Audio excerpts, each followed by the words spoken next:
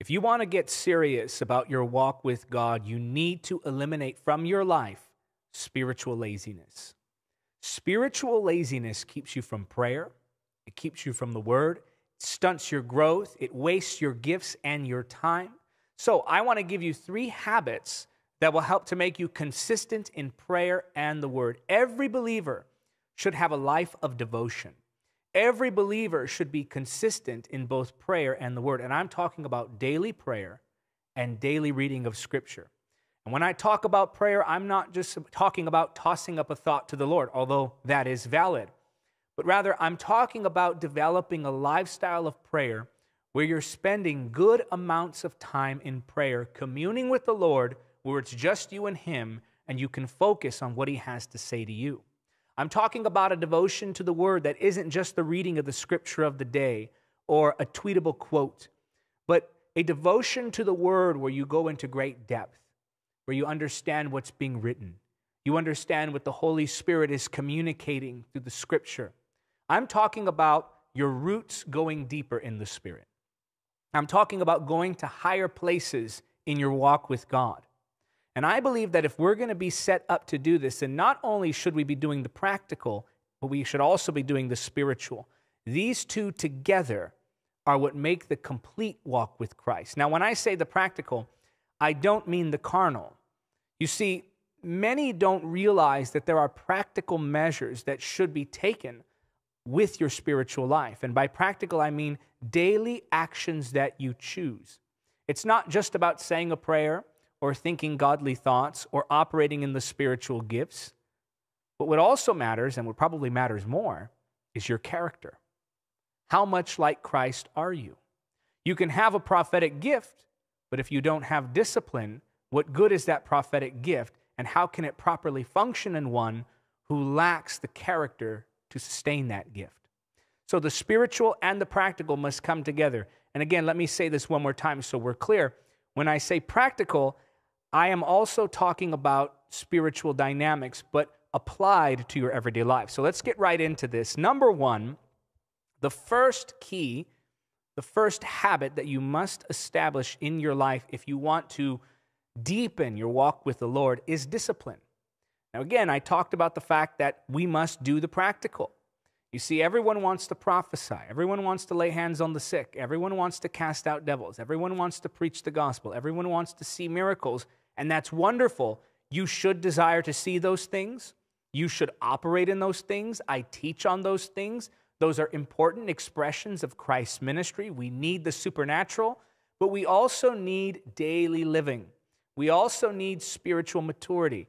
And when you mature in the Spirit, you recognize that sometimes the value that we place on some of these more spiritual seeming things is not necessarily as important as the value that we should place on the character dynamics, on the daily disciplines, your daily routine, your walk with God, how you talk, how you think, what your daily habits look like, how you live for Christ in the mundane, everyday life that you walk through. And this first key discipline is often missed on believers. I'm not saying most believers miss this, but I am saying many believers miss this. I don't have the statistics on that exactly, but let's look here at Matthew chapter 26, and I'm going to read verses 40 through 44. Here's what the Bible says. Then he returned to the disciples and found them asleep. He said to Peter, "Couldn't you watch with me for even 1 hour? Keep watch and pray, so that you will not give in to temptation. For the spirit is willing, but the body is weak." Then Jesus left them a second time and prayed, Father, if this cup cannot be taken away unless I drink it, your will be done." Verse 43, when he returned to them again, he found them sleeping, for they couldn't keep their eyes open. So he went to pray a third time, saying the same things again. Now here we see Jesus wrestling in the garden, and he's praying and he's asking the Father, "Father, if it's possible, let this cup pass from me, but nevertheless, not my will, your will be done." So he's surrendering to the plan of crucifixion. All the while the disciples are off on the side asleep. And he tells them this key phrase. He says, keep watch and pray so that you will not give in to temptation, for the spirit is willing, but the body is weak. In other words, who you truly are in Christ, your spirit, the part of you that's connected with God, that is willing to do good. There's a part of all of us that desires to draw closer to God. You desire to pray. You desire to read the word. You desire to go deeper in your walk with Christ. You desire to sharpen your spiritual gifts. You desire to step into the call that God has placed on your life. You desire to serve others, to evangelize the lost, to expand the kingdom of God, to spread the gospel message around the world. Those are spiritual desires that God has placed in you. Your spirit is willing. There's a part of you that's drawn to prayer. That's why you're watching this stream right at this very moment, because the part of you that is spiritual is drawn to spiritual things. That desire to do that which is spiritual is born of the Holy Spirit within you. And those desires are in part proof that the Holy Spirit does indeed dwell in you. You have the Holy Spirit in you. Otherwise, who is there desiring to do spiritual things? Here's the problem.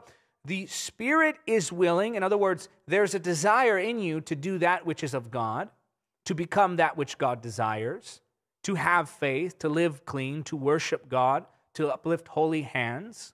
You have these desires. These are good desires. But the flesh is weak. In other words, deep within, you have a desire to do as God wills. Deep within, you have a desire to please the Lord. But the flesh, the outer shells of you, not just the physical body, but also the sin nature, those outer shells that you're struggling against, your mind, your emotions, sometimes your physical tiredness and exhaustion.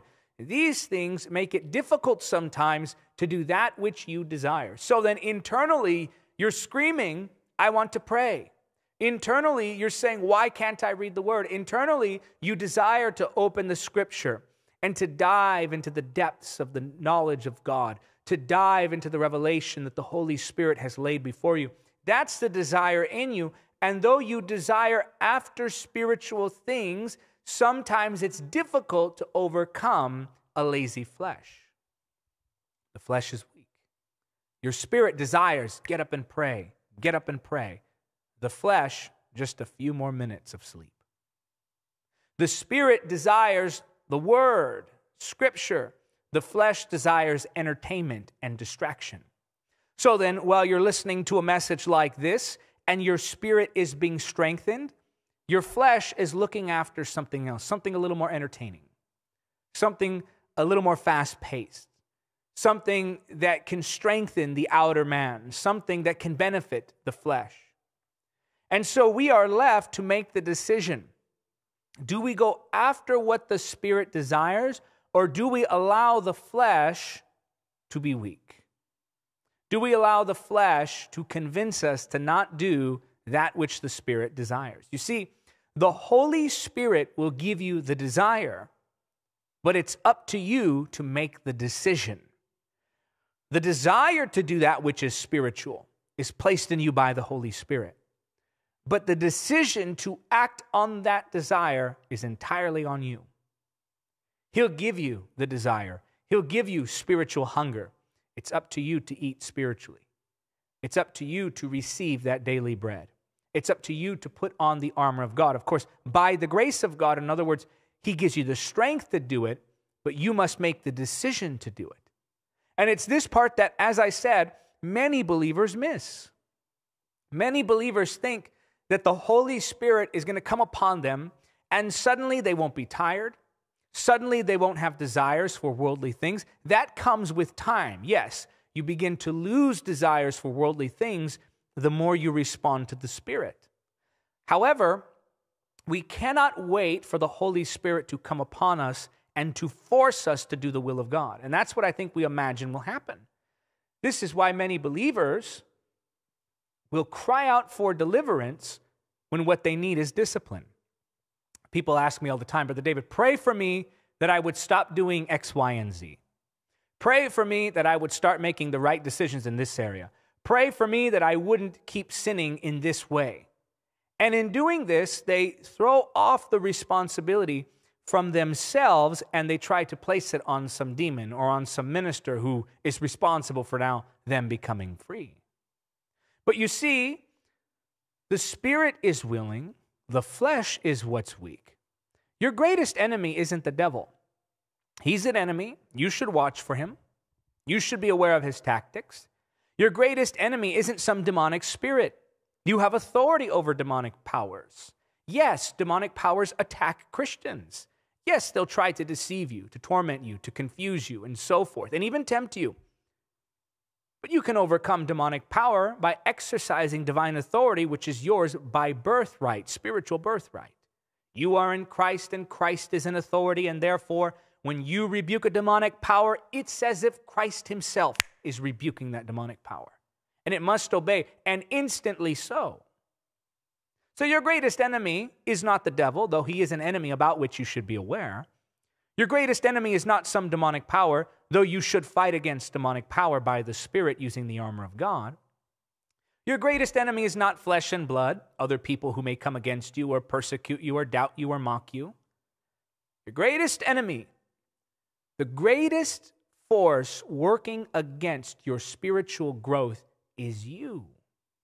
At least the part of you that is not completely redeemed yet. That flesh, that old nature, that old man who is weak. Desire to pray, desire to fast, desire to read the word, desire to go to church, desire to fellowship, desire to worship, desire to evangelize. Oh, but that flesh, weak. And so you'll find yourself in this odd place where you want to do something for God. You want to do that which will draw you closer to him.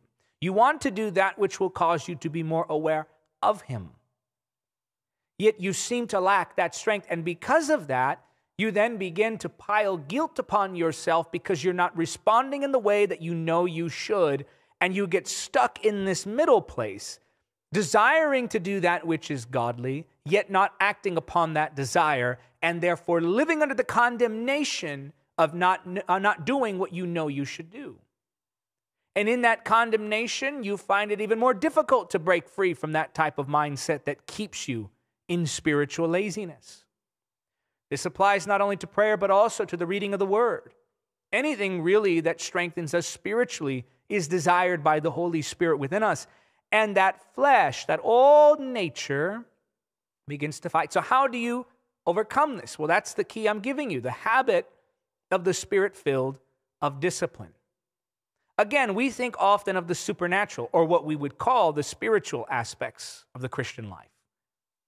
Prophecy, spiritual gifts, visions, dreams, encounters with God, angelic visitations, miracles, these are all wonderful.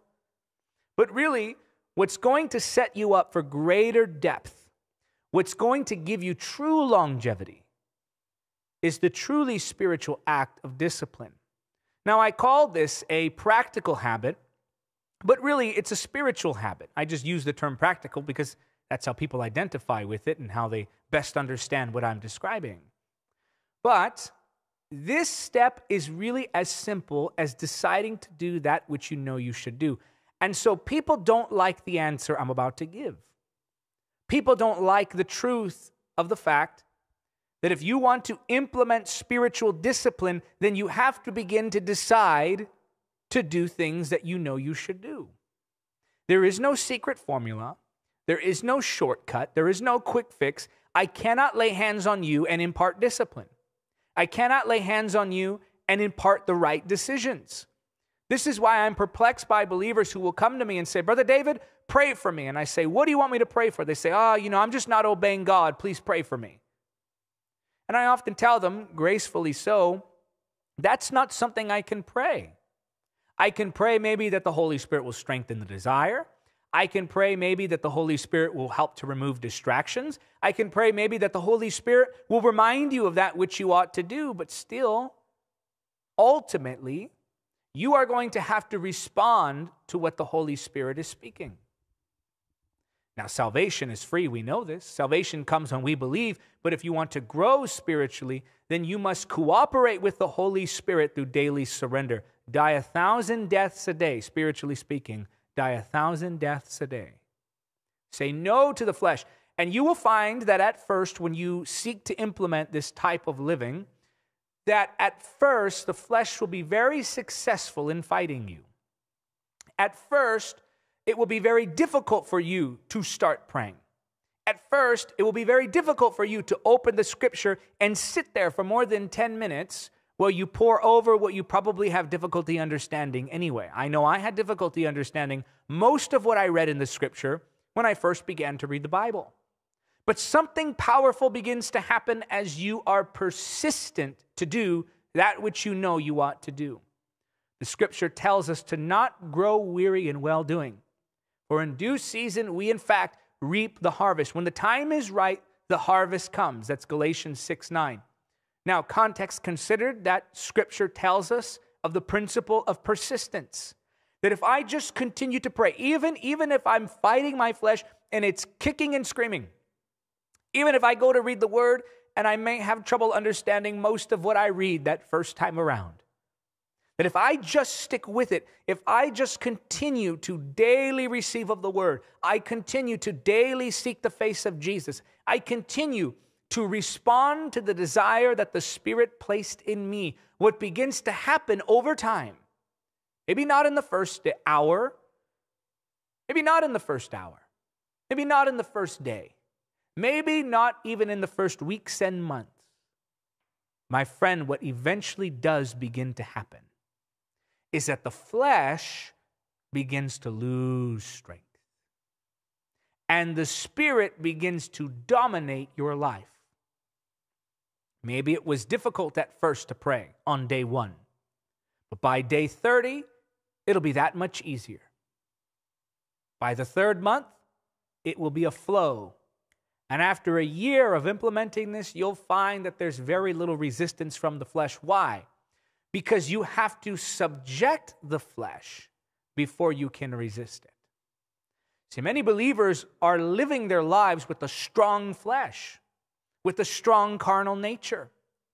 And they allow the flesh to dominate their lives. Why? How, I should say. They do so by giving into every craving, giving into every desire, by ignoring the spiritual disciplines, by neglecting the word and neglecting prayer. And so they live with the flesh strong and strengthened. And there's the flesh is a giant in their life. And so they try to go up against this giant every day, not realizing that they've been feeding this giant. And so what you have to do first is subject the flesh, and then once it has been weakened, you keep it weak through daily discipline. Choose the word over Instagram. Check your phones, by the way. Go into your settings and see your screen time. Don't turn it off. Leave that feature on. Sometimes we turn it off because we don't want to think about it.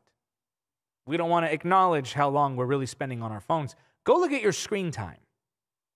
Don't tell me you don't have time for prayer and the word when you have hours logged on Instagram, on TikTok, on YouTube, on Facebook. Now, it's okay to receive the word of God. It's okay to do these things. It's okay to listen to podcasts. It's okay to watch videos. I'm not saying that those things are evil unto themselves.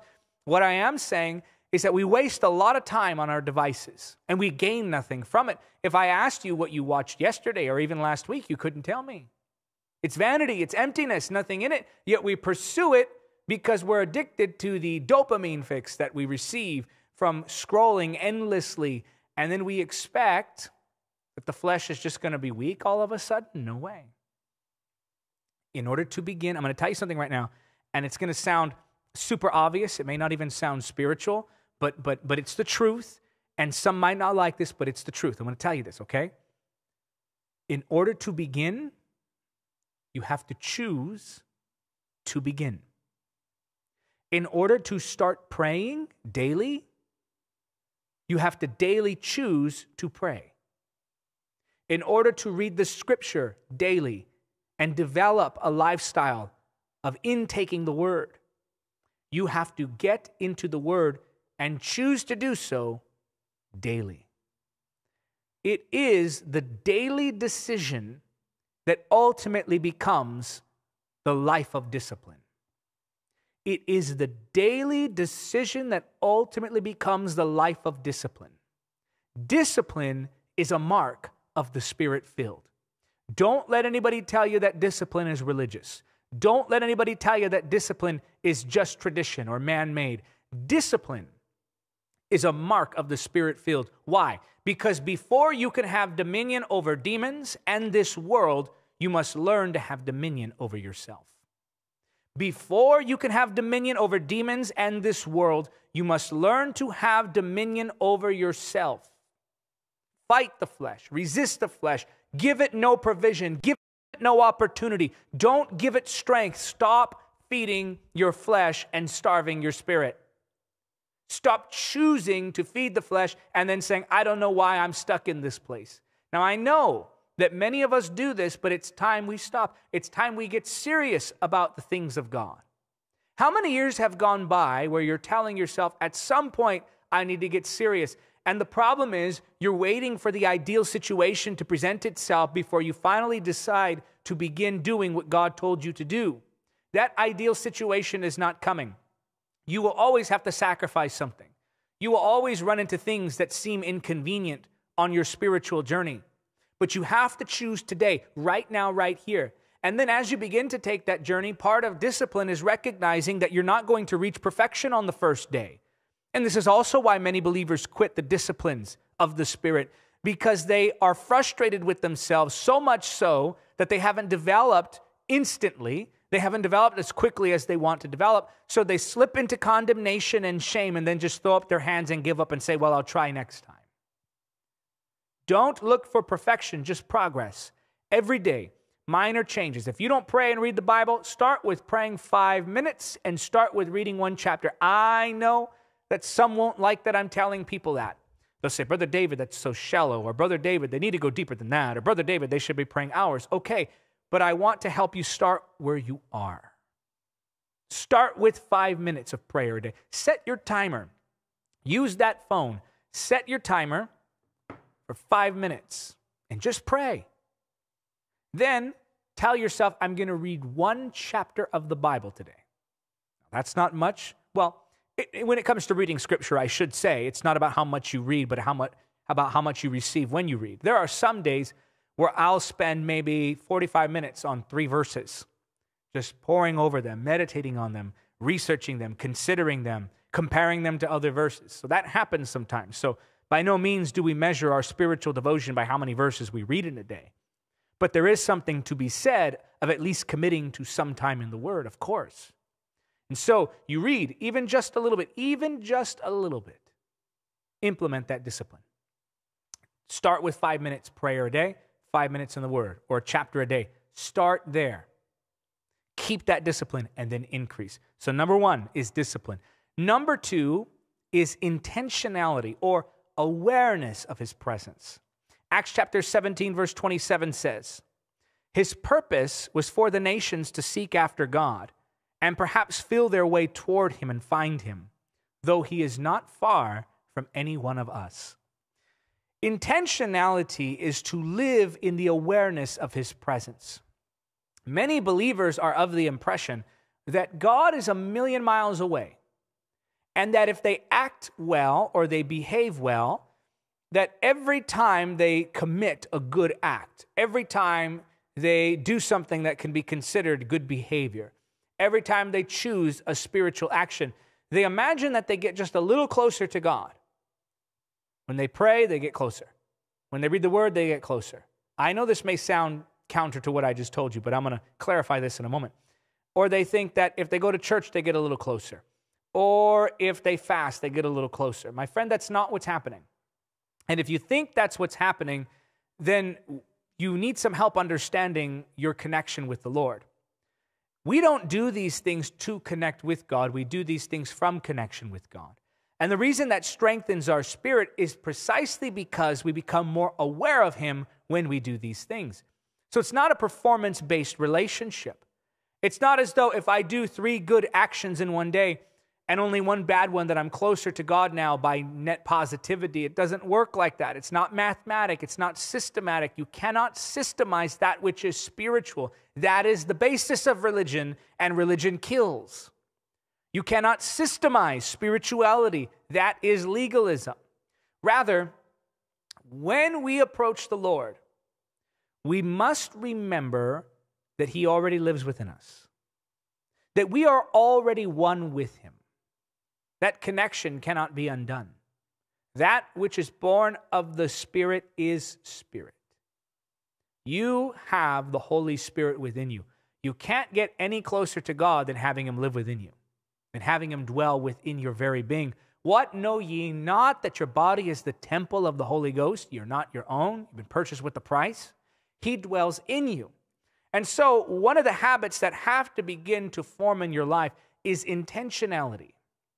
That is, to be aware of His nearness. The Scripture very clearly says His purpose was for the nations to seek after God and perhaps feel their way toward Him and find Him, though He is not far from any one of us. I want you to do something that may seem strange. Take your hand out, and I want you to put it in front of your face, just like this, just right here, just like that. And I want you to look at your hand. I want you to look at how close your hand is to your face, and I want you to realize that God's presence is closer to you than your hand is to your face. Like He's right here in front of you. He's not off a million miles away. He doesn't abide at some great distance. His presence and light permeates your very being. You are a carrier of the glory, a host with the presence of the Holy Spirit. You are a habitation for God. He dwells in you. Think about that. And so, if we are to become more consistent in prayer and the Word, we absolutely must become aware of the presence of God that dwells with us. And in order to do that, you have to slow the pace of your life. Everything in our culture today, everything that this world has to offer, that's hyperbole, of course, but for the most part, what the world has to offer, fast pace, like this, instant, convenient, on your terms, instant gratification. Anything that we desire, we can order it. I mean, everything online is basically the everything store. Anything you want, you can have it. And you can have it in a variety of different ways. Convenience, speed, fast-paced. We're so used to that. Think about the trajectory of social media and the format of social media. Think about the fact that they are forming, all the major social media platforms are now forming their algorithms and the user experience around a faster pace. Who has time for a 3-minute video anymore? Who has time for a 10-minute video? My goodness, who has time for a live stream that could go more than an hour sometimes? And what's beginning to happen is we are being conditioned to expect immediate gratification. And because of that, we neglect prayer because prayer isn't going to abide by those same terms. You are not the Lord. You are not the king. You are the servant. We are the servants, His children. He is the Father. He is the Lord. He is the ruler. And yet we snap our fingers at God and say, God, why didn't I get an encounter with you? We get angry with Him. Well, so-and-so told a story, and they encountered you in this way. Or my brother, or my sister, or my pastor, or my friend, they seem to have encounters with you all the time. Why won't you give that to me? And we huff and we puff and we become angry and we're so entitled that we expect God to respond instantly to everything we request. And then we fall into self-pity, saying things like, oh, God never listens to me. Oh, God never comes through for me. Who gave you that breath with which you are complaining? Was it not God? Don't you trust His wisdom? Isn't He sovereign over all? Don't you believe He has a plan? Do you not believe that He has good intentions for you? Do you not believe that He's working to develop your character even when you can't see it? Do you not believe the promise, He who began a good work in you is faithful to complete it? Do you not believe that He is the potter, we are the clay, and that He is forming and fashioning you with the circumstances of life? No. Well, that's demonstrated in the fact that we want everything like that. They that wait upon the Lord shall renew their strength, not those who rush the Lord. We don't wait upon the Lord anymore. We rush him. We don't like to wait. I want the encounter now, and I want it on my terms, and I want to feel this, and I want to experience that, and if you don't do that, then I'm not going to believe I'm free. And if you don't do that, then I'm not going to believe your word that tells me I'm victorious. And if you don't do that, then I'm not going to believe the scripture that tells me that you are not far from any one of us. We lack that awareness of what he's doing.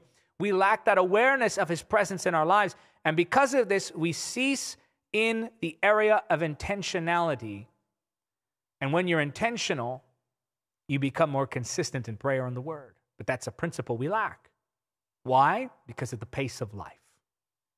Because everything revolves around our convenience. Because everything revolves around our timing. You know, the world has changed, God has not. Culture has changed, God has not. Everything around you may be speeding up, but God still works on his own time. Do we really expect that we should receive of God in the same way that we consume all other things? Do we really expect that God should respond to us the way that some company that's trying to earn and keep our business responds to us? I mean, some of you, if you were leaving God a Yelp review, you'd give him 3.5 stars because he took too long. Service was great, but it just took too long. Or it would have been wonderful, but I had to go. I had things to do.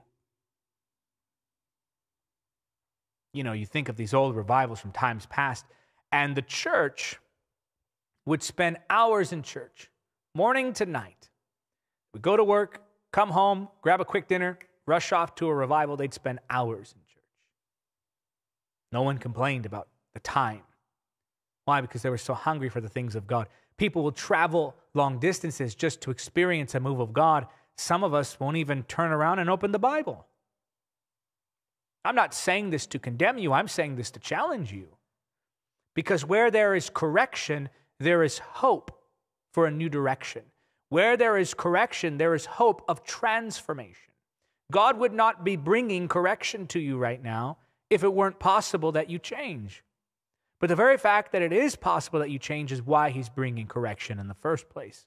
We must learn to slow down the pace of mind, slow down the pace of life, slow down the pace of our expectations, and we must learn to become aware of God in every moment. Not just in a church service, not just when we go to the prayer room, though you should pray, and though you should, as Matthew 6:6 says, sometimes lock yourself away and pray. But rather, we must learn to also be aware of the abiding nearness of God. Listen to me. He's in the room with you right now. And if you'll just slow down. I know you're on the internet right now, and there are 1,000 things you could click on right at this very moment. I know there are many different forms of entertainment that are pulling for your attention in this very moment. But if you, with a heart filled with faith, will just allow yourself to slow down and become aware of his abiding presence, you would know that he's in the room with you. He's there with you now.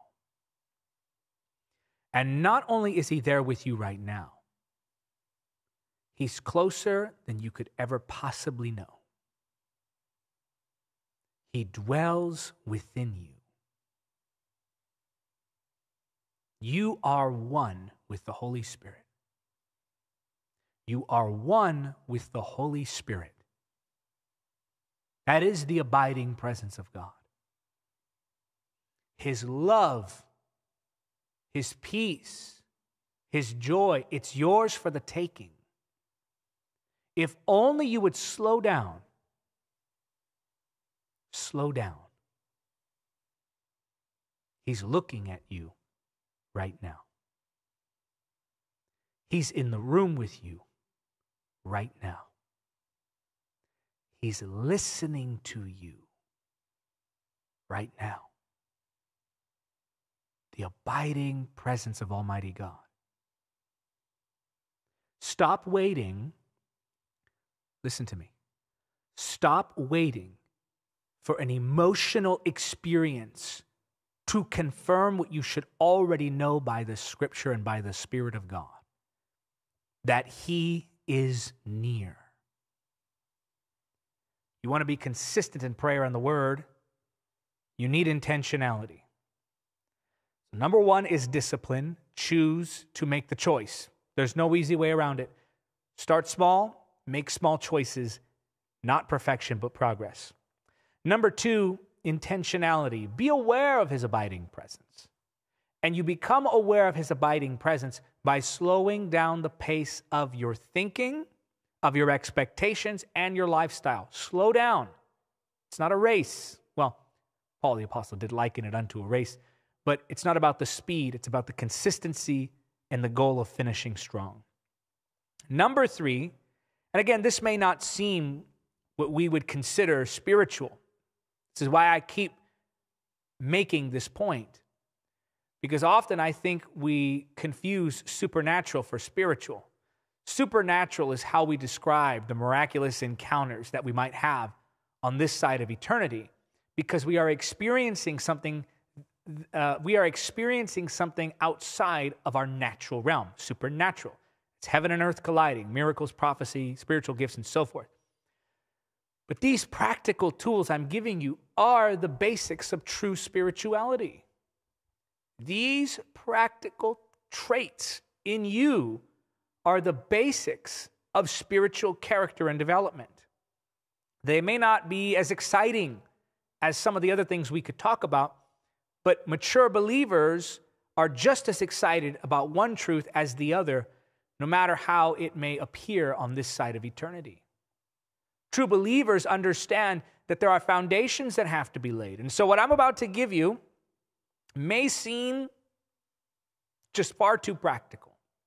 It may not sound spiritual at all, but it is. Number three, organization. Now, there's discipline, intentionality, and organization. There's a biblical principle. As you study the Scripture, you'll see it, called the law of stewardship. And the law of stewardship is simple. It is to acknowledge that God owns it all and that I'm just a temporary caretaker of what ultimately belongs to God. This body He gave you, ultimately it belongs to Him. You're just a caretaker. The breath in your lungs, you're just a caretaker, a steward. The resources He's given you, this life He's given you, you're borrowing it. It's His. You are a steward. And the law of stewardship states that if I do well with what God has given to me now, God will increase my responsibilities and rewards. God will increase my responsibilities and my rewards if I do well with what He's given me now. That is the law of stewardship. And so the Bible says in 1 Corinthians chapter 14, verse 40, but be sure that everything is done properly and in order. Everything that you do ought to be done decently and in order. Everything that you do should be done as a tribute unto the glory of God. Here's my question to you. Does the way you manage your time glorify God? When you look back on your life and you stand before Almighty God, and you look into those eyes of fire, and He's standing before you, you're before Him, and you present your life, the totality of all that you are, the totality of all that you've done, the totality of all that you haven't done, when you present that to Him, is it an offering that glorifies Him? Many times when I lay my head on my pillow at night, I turn to the Lord in the Spirit and I say, Lord, I want you to take this day as an offering. I don't say that every night.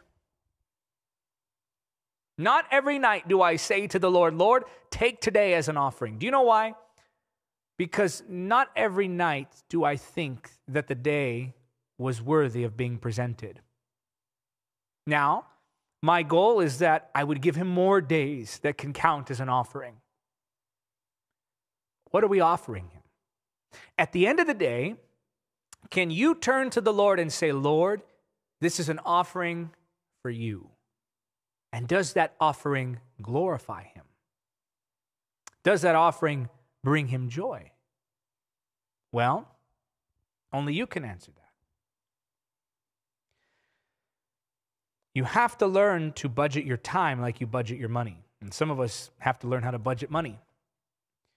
But the way you organize your day is very spiritual. You see, you can have discipline, but discipline without organization can become activity without productivity. Some people aren't productive, they're just busy.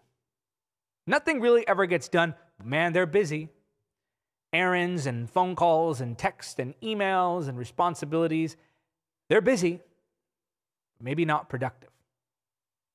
You see, you have to structure your day. You have to actually look at your week, pull out your calendar, write it on a piece of paper, something. Write the vision down, make it plain. That's biblical.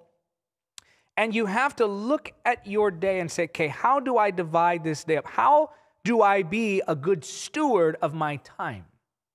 Many of us think that magic is just going to happen, that the day is just going to fall into line, that we can just wake up, no plan, no aim, no goal, no structure, no planning written down, and that it's just going to fall into line. Everything's just going to work, and that somehow we're going to manage to find time for prayer and the Word. Well, my friend, that's self-deception of the worst kind, because the intentions are there. Eventually, I think I'll get it. Eventually, I think everything will fall into line. Eventually, I think the day will come where I'm organized and disciplined and intentional, but until you sit down and organize what God has given to you, the time He's given to you, until you sit down and organize it and say, how do I structure my day in a way that glorifies God? Productivity glorifies God. Excellence glorifies God. Intentionality glorifies God. Discipline glorifies God. Because the opposite wastes the hours. Are you sleeping away your calling? See, many people think that one of the greatest most destructive things that can come against their calling is sin, and that's true. But while many are fretting about sin, they're forgetting about laziness. And they're not sinning their calling away, they're sleeping their calling away. They're resting their purpose away. Aimlessly wandering through every day. They just expect things to fall in line without actually sitting down to implement the organization that is their responsibility to implement. God is a God of order. There is nothing that the Lord has ever done that was chaotic. You've heard it said, I don't want to get involved with organized religion, or ministry should just be natural, organic. Why do we need all the system, structure, and organization? To that, I ask this question. Can you name me one thing that God ever did that wasn't organized? What are you into? Chaotic religion? Confused religion? Aimless religion? Undisciplined religion? Because that which is unorganized is always ineffective. Let me say that again. That which is unorganized is always ineffective. Everything God does has a system, has a structure, has a purpose. Your body is made up of various different systems. The earth is an ecosystem that exists in a solar system. There are macro systems and micro systems. The church is God's system of the kingdom in the earth. There is a system to knowing the word. There is a system to everything that God does. Yet we act like systems and organization are of the flesh. No, my friend, it's just the opposite. Laziness is of the flesh. Aimlessness is of the flesh. Lack of purpose, lack of intention, that's of the flesh. True spirituality is to be like your Father. True spirituality is to come into divine alignment and maturity to where you have those organized intentions. God does everything with order.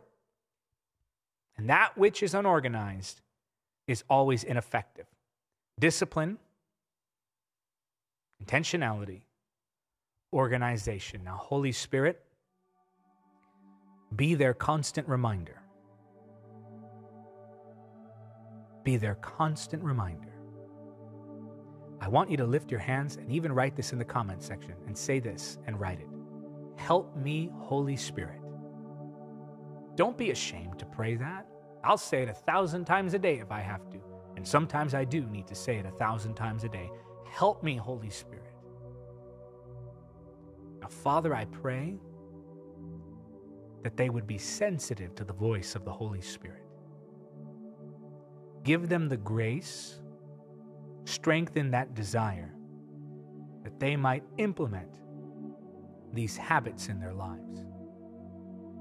Father, I thank you that your mercies are new every morning. Thank you for being so patient with us, even when we don't deserve it. I bless your people. And I pray, Father, that this would be a great season of transformation. Let this be the time that it finally sticks. In Jesus' name we pray. I want you to say it because you believe it. Say, amen. Let me read a portion of scripture to you. Go to 1 Kings, chapter number 17. 1 Kings 17. Turn there now. I'm going to begin reading at verse number 8. Here's what the Bible says. Then the Lord said to Elijah, Go and live in the village of Zarephath, near the city of Sidon. I have instructed a widow there to feed you. I want you to hear this. Listen to this. So he went to Zarephath. As he arrived at the gates of the village, he saw a widow gathering sticks, and he asked her, Would you please bring me a little water in a cup? As she was going to get it, he called to her, Bring me a bite of bread too. So here we see during a very difficult time, the prophet is sent to a widow who was struggling, who was really in a difficult place. You can see it quite clearly here. And he goes, and some would say it was audacious of him, but he asks for a cup of water. And while she's getting that cup of water, he calls out, not just for the cup of water, bring me a bite of bread too. But she said, verse 12, But she said, I swear by the Lord your God that I don't have a single piece of bread in the house. And I have only a handful of flour left in the jar and a little cooking oil in the bottom of the jug. I was just gathering a few sticks to cook this last meal, and then my son and I will die. Those were her plans. She was going to cook that meal, and then her and her son would die. But Elijah said to her, Don't be afraid. Go ahead and do just what you've said. But make a little bread for me first. Notice there, the law of first fruits. Put God's aside first. Then use what's left to prepare a meal for yourself and your son. Sadly, many believers reverse that. They take care of themselves first, and then God's house second. For this is what the Lord, the God of Israel, says, There will always be flour and olive oil left in your containers until the time when the Lord sends the rain and the crops grow again. So she did as Elijah said, and she and Elijah and her family continued to eat for many days. There was always enough flour and oil left in the containers, just as the Lord had promised to Elijah. Now, I've heard this presented one way, and I used to present it that way too. But I noticed something about what took place in this story. What the prophet was telling this woman wasn't necessarily conditional. You've heard it preached that first she was supposed to do what the prophet instructed, and that if she didn't do that, that there would be no flow of God's provision. But you notice here that the prophet said, Don't be afraid, go ahead and do just what you've said. Make a little bread for me first, then what's left to prepare a meal for you and your son. For this is what the Lord, the God of Israel, says, There will always be flour and oil left in your containers. That was the promise. That was the word, unconditional. You cannot change God's mind. You see, it wasn't that the prophet was saying, if you give this, then God will provide. Rather, he was saying, God will provide, so you are free to give this. You see, we as New Testament believers understand that God takes care of his children. I've never seen the righteous forsaken, nor his seed begging for bread. We are the righteousness of God in Christ Jesus. So God will provide for you. Whether you give, and this is going to be something I'm going to say that you probably won't hear very many people say. Whether you give to this ministry or not, it doesn't matter. God's going to take care of your needs. That's the fact of the matter. God will always meet your needs. That's what he does for his children. If you watch this stream and you don't give a single thing, God's still going to meet your needs. God's still going to take care of you. God's still going to bless you. You know why? Because he loves you. Because you're his child and he's not going to neglect you. But if you want to move from provision to overflow, that's where you have to begin to step into faith. God wants to do more than just meet the need. He wants there to be overflow, not so that you can consume it in your own lust, not so that you can receive it just for yourself. No. God wants you to be a good steward of what he's given you. And when you're a good steward of what he's given you, he increases that responsibility. Increase is not just a reward, it's also a responsibility. And so many of us find ourselves like this woman in a difficult circumstance. And we become afraid. And we think things in the flesh like, if I release this gift, then I'm going to lack. If I support that ministry, then I won't have what I need. That's a lie from the enemy. God will provide, whether you give or not. But it's because God will provide that you can be free from fear and be released to give. So I want to challenge you now to step out in faith. Stop listening to the voice of fear. Stop listening to what the media is saying. Stop listening to what your friends who like to share scary news articles are saying. Stop listening to what the panicked people are saying and listen to the word. He will take care of you. And so I want to challenge you today to listen to the voice of the Holy Spirit, to respond in obedience to what God is putting on your heart. And I want you to go right now to davidhernandezministries.com/donate to give a single gift, or go to davidhernandezministries.com/partner to become a monthly ministry supporter. Now, those are two different ways of giving. I want you to consider one or both of them. Many of you can give a one-time gift of $25, $50, even $100.